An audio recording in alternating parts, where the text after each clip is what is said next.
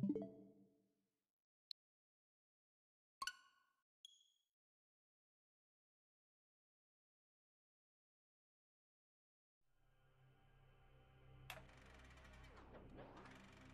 your wickedness, you have broken the ancient commandments and crafted a bond with one of the light.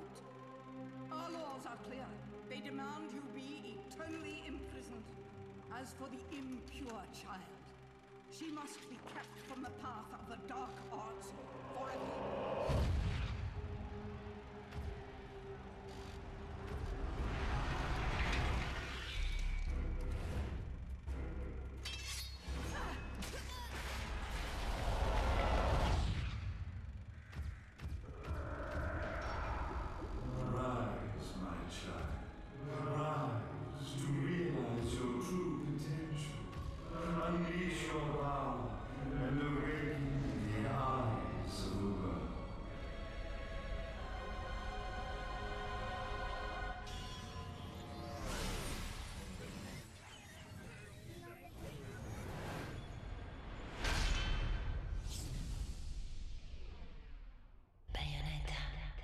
Hey guys, it's Spooker4590, and welcome to a game that needs no introduction. This is what many consider to be Platinum Games' magnum opus, well, until Bayonetta 2. And this is a game I've been wanting to do on the channel for a very, very long time. In fact, this is a perfect candidate for my annual Stylistic Violence Appreciation Day on June 19th. But honestly, Bayonetta 3 is probably coming out in 2019, and we haven't even done the first two games, so we gotta get going. So what perfect time than witch hunting season, which is October, which is why I'm here, Spooker, instead of Turner. Don't worry, we're practically the same person. This lore is really messed up. Okay, so Bayonetta. This is a game I have always really wanted to play. And I never could because I never had a console to play it on. And then it finally came out on the Wii U, which I was very excited for. And I purchased it, and I played a little bit of it, and then I never really got into it, sadly. And here we are a couple of years later, and the Switch version is out. And it doesn't really add anything new over the Wii U version, but I picked up the Switch version as well, and forced myself to play through the game because I needed to play it because everyone says it's really good. And my thoughts on this game are complicated, but let me just say that Bayonetta 2 is an action masterpiece. So, but first I gotta get through Bayonetta 1, which is by no means a bad game or anything. It's great, but it definitely it hasn't aged well in some aspects, but it's still a fun time, and I have a feeling I'm gonna enjoy it more on a second playthrough because this will be my second playthrough. But without further ado, let's just start a new game. This game is brutally difficult, even on normal, to the point where, like, on a first playthrough, you're probably not going to get anything higher than a stone reward on every single fight in the game. That being said, I'm going to stick it out on normal, because that's the way the game is meant to be played, and just... the game, I feel like, is more. This game specifically is more fun when you actually have to try. On very easy, like it's way too easy, and easy isn't much better. So normal is what we're gonna be sticking with. Oh damn, my game glitched and it couldn't even load Bayonetta's model. I'm just controlling nothing right now.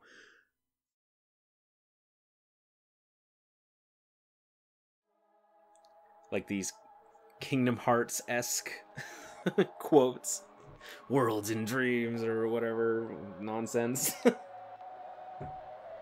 Oh, don't worry, this game has plenty of nonsense. Oh boy.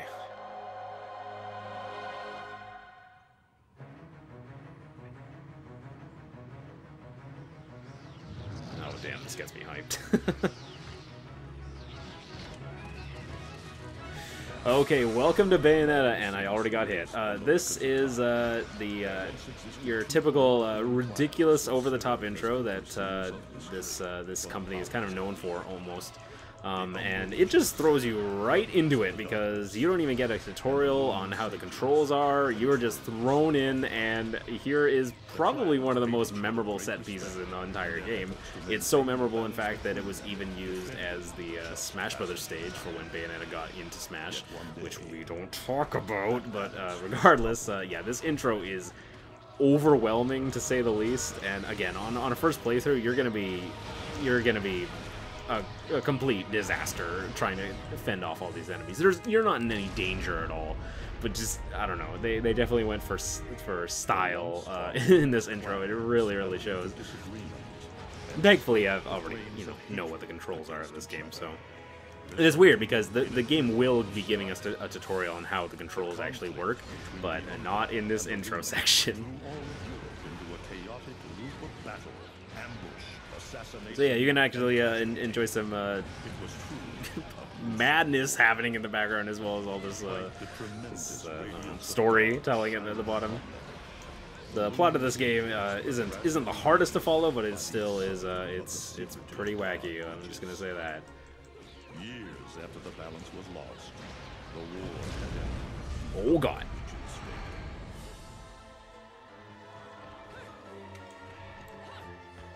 I have to give a special mention already to the unbelievable soundtrack, because that's one of definitely the best parts about this game. Honestly, is just how incredible the soundtrack is. You're going to be hearing a lot of different kinds of music too. You're going to like epic choir style music. You're going to be hearing classical music. Just lots of different types of music mixing together, and it really works. It actually forms a cohesive soundtrack. This is insane right now. Obviously, I'll get into the specifics of combat once we're not in this nightmarescape, wherever the hell this is, on the broken clock tower. And subjugating those who wish to continue the struggle. Human faith in the miracles of their god pushed the witch hunts further, and soon the Umber Witches, keepers of the darkness, were extinguished from the earth. Everything the light touches, and so on and so forth.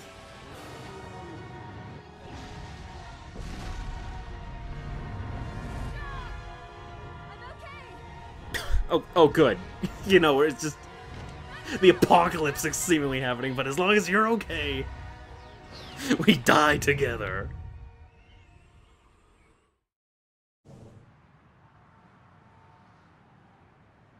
Oh. Well, that was sudden. Buffalo of Blood. That's a movie I'd pay to see. What would even be the plot of that movie?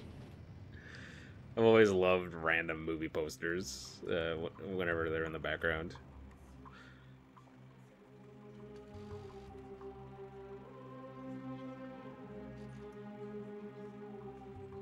Nice hat.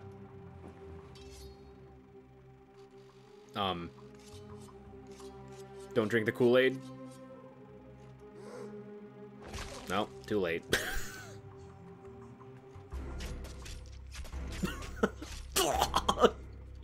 Oh, jeez.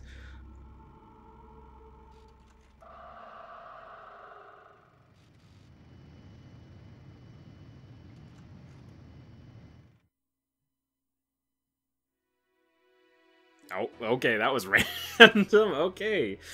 So, here is the home menu of the game, essentially. This game works just by, you basically choose what level you want to play. It's just a linear action game after all. So, yeah, let's just start in the prologue. Why not? You can already tell this game has a very lengthy intro. just bear with it. Team Little Angels, which is the development team, obviously, that formed in Platinum. Platinum, again, if you are not aware, is the remnants of Clover Studios, which once Clover was shut down, they formed their own studio, Platinum Games, with a lot of the same people, including Hideki Kamiya, who is the director and writer of this game, who's directed tons of critically acclaimed games: Okami, Beautiful Joe, Resident Evil 2, Wonderful 101, and so on and so forth. Pretty much everything he touches turns to gold, so this is, again, one of his, many people consider his, some of his best work. You know, I still don't get why the hell you dragged me out here. Oh, with Devil this May thing. Cry. That's a huge one that you can definitely see the influence of in this game. Hey, bet you can't guess what today is. Oh. The Hello. good Lord's book ain't gonna None. do much. People been waiting for this asshole Hello, to get whacked for none. ages. Please. Hell, look around. There's no love lost for old Humpty Dumpty. But you gotta keep the outfit happy. We don't take care of him, they take care of us.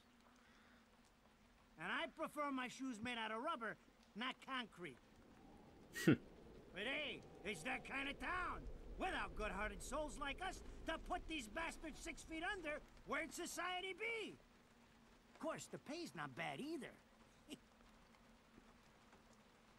Jesus, you really get into this shit, don't you?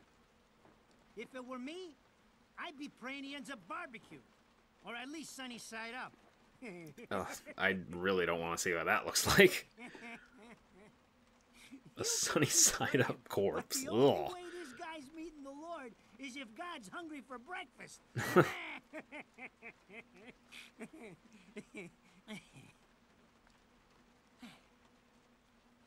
Yeah, it Speaking doesn't of seem like hungry, his we done style of here. humor is. My kids are baking me a Doesn't seem like she birthday shares tonight. it.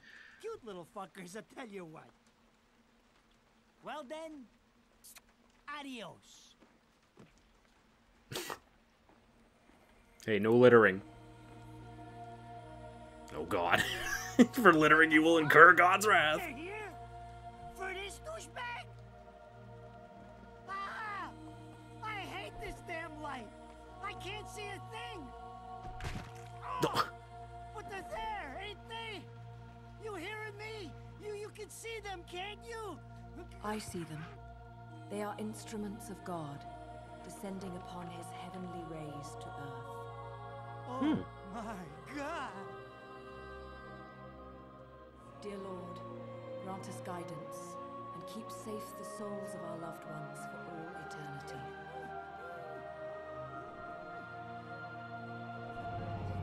Whoa.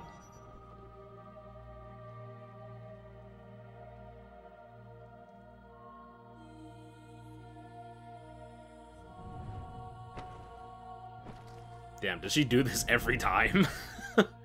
Wonder how many times they do it a day. Whoa.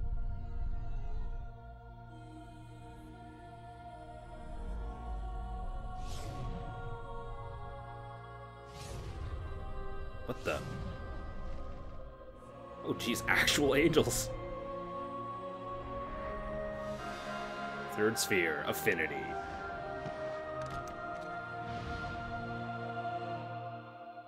Psych!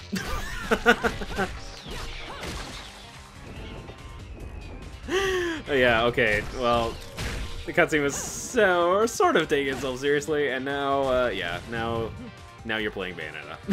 You look tired. Let me Here we go.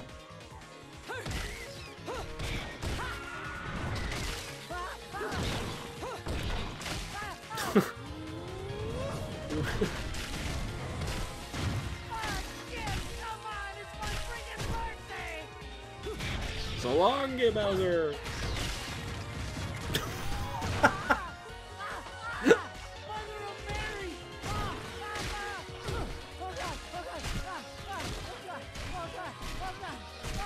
God, that must be terrifying from his perspective, because everything's just exploding. He doesn't even know what's going on. What the hell?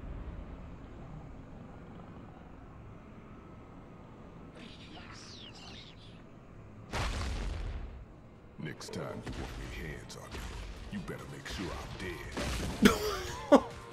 Now move out the way.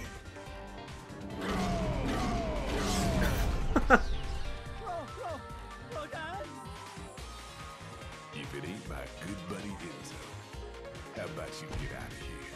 Best superpower. You die, and I'm gonna have to go back in that hole chasing after the money you owe. Oh, for fuck's sakes. You naughty little angels deserve a good spanking. Oh my god. Beautiful.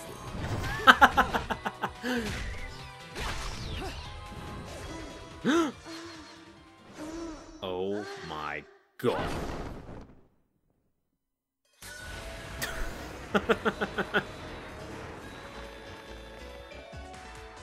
Ta-da!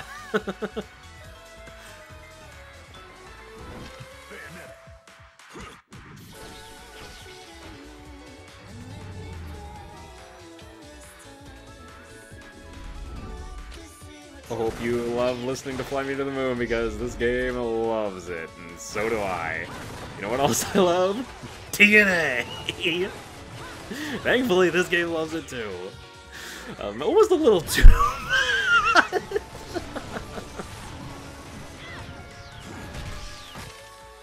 Now, this is cheeky. Throwing me these cheap toys. Oh, that looked pretty good to me.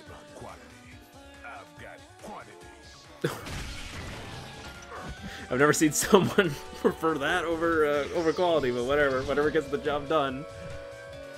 Oh my god!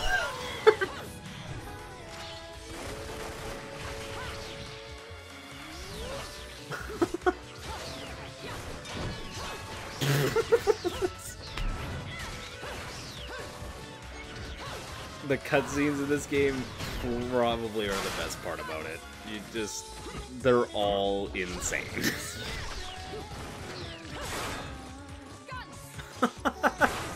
Oh my god!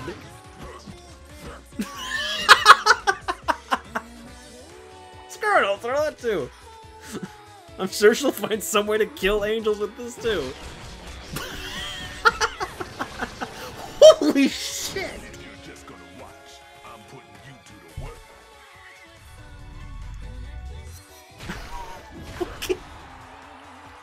This is the first 15 minutes of the game! No more shots from me, Bayonetta.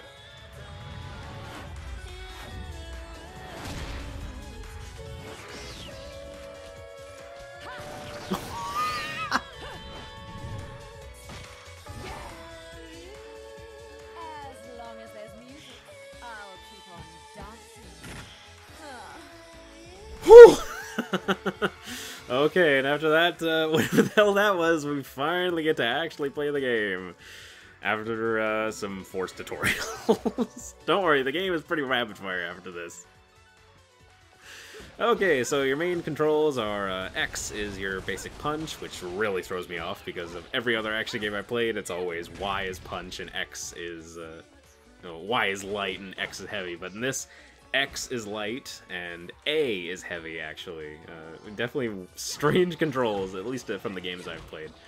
Yeah, essentially you have punches and kicks, and yeah, this game has an insane combo meter, as you can see. Like, I'm not actually sure the amount of combos there are, but as you can see, like, I'm pretty sure there are hundreds, and this isn't even all of our moves, essentially. Like, there's just an insane amount you can actually do in this game.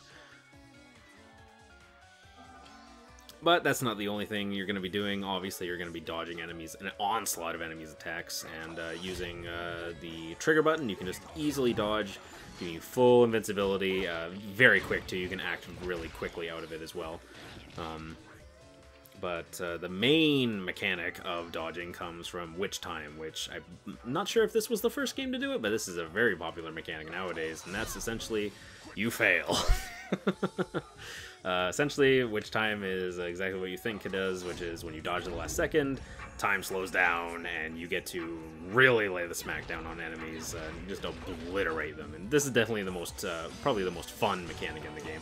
There's a couple of other like advanced mechanics that you can get into, but it's not really pertinent right now for this first little fight right here. One kind of annoying thing about this first fight is that we are actually significantly nerfed right now, because one thing you might have noticed in the intro is the Wicked Weave attacks, and that's actually something that the game takes away from us for this little fight, so won't actually get to experience that for a little bit longer. Thankfully, we do have full access to all of our combos and Witch Time and stuff, just without the help of Wicked Weaves, which is essentially combo finishers, really powerful ones. Not sure why this little tutorial isn't going away. It's kind of an eyesore. There we Okay, so again, this is Affinity. This is basically your main enemy you're going to be seeing the most of throughout the game. They don't really have anything very special about them. Even their attacks are pretty easily telegraphed. Again, enemies will flash yellow, and it'll also have a sound effect tied to it, like right there. Again, when you first play this game, you're gonna have a real hard time. Definitely, it is really hard to get into because, oh my god, go Bayonetta! Oh my god, enemies can still hurt me doing that. If this was Resident Evil 4, I would have full roundhouse kick invincibility frames, and it would have been amazing. But yeah, getting used to like how all the combo system works, and the obviously the oh damn, we almost had a punishment attack right there, and obviously how the dodge timing and everything works. It definitely takes a while to get used to because this game will kick your ass when you first start playing it. Again, I said this a little earlier, but I'm actually kind of excited because my first playthrough of this game wasn't stellar, but I'm after playing Bayonetta 2 and loving Bayonetta 2 so much, I'm actually kind of excited to go back to the first game just because I feel like some of my experience of playing both of those games will actually carry over into this one finally, so I can actually maybe get better than Stone every single time. So this is Bullet Climax. This is actually a special move that you have access right off the bat, and basically you just spin the control stick, and then you can just rapid fire your guns. So it's really not a damaging attack. You do get ridiculous moments like this, but what it is a useful attack for is the tons of flying enemies. If you have a bunch of enemies that have a low health, you can do that. You can also shoot your guns during combos, but that's something that the game will get into a little bit later. There we go. Sorry if it's a little little information overload. I'm sorry.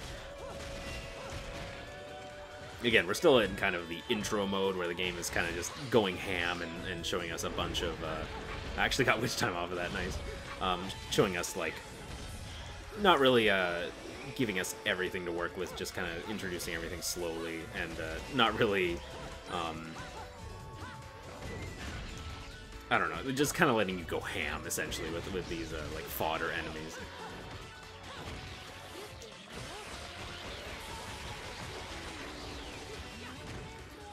Sorry, I actually dodged off of that guy because I was worried, because the last time I did that, an enemy came right behind me and ruined my day. Oh, sweet, that's everything. Oh, God. I'm not dead yet!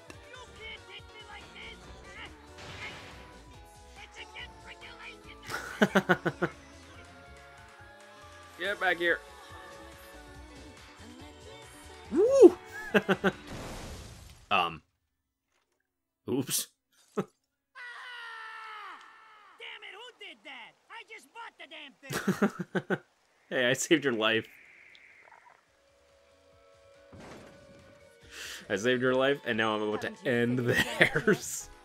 There's no quarter for you in this world.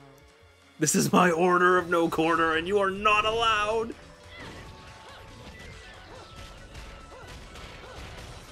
There we go. Sweet.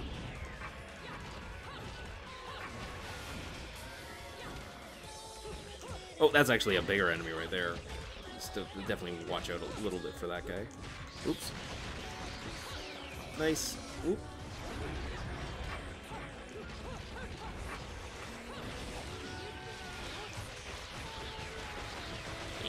Lots of button mashing in this game, by the way. And, like, you think that's like a lot of button mashing during combat? You've seen nothing yet. Like, the game really likes button mashing. It unfortunately has like a lot of oh my god, we just murdered that guy, and he's dead. Gold medal in the first combat. I'll take it.